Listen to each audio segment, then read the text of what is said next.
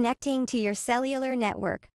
On your watch, press and hold the black button for 3 seconds to turn on your TickTalk 5. The loading screen will appear. Once turned on, swipe the screen up to go to the control center. The connected symbol will illuminate in white if connected. If your connection symbol does not illuminate or says no service, please visit our TickTalk wireless page to ensure you have activated your SIM card and successfully signed up for a monthly subscription for your line.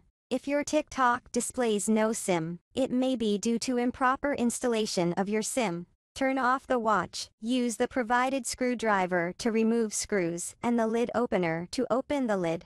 If the SIM card's metal side faces up, it's installed incorrectly. Reinstall it with the metal side down. Secure the SIM lid and tighten the screws. A loose cover risks water damage to the watch.